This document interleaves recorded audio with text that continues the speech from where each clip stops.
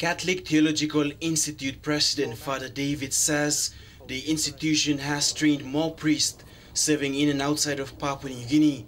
Established in 1963, firstly at Medang Province as the Holy Spirit Regional Seminary, it was then moved to Bomana as the major training grounds for Catholic priests. At that stage here at Bomana, the MSCs had begun their seminary, and so right from the start you had Holy Spirit forming diocesan priests. Students' Representative Council President Brother Elias Zambra says the Golden Jubilee is a historical event in the life of the Church in PNG.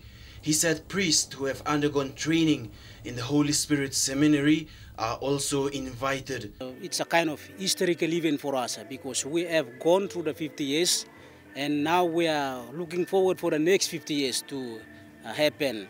The Golden Jubilee celebrations will be held in August this year. Fabian Hakalitz, National MTV News.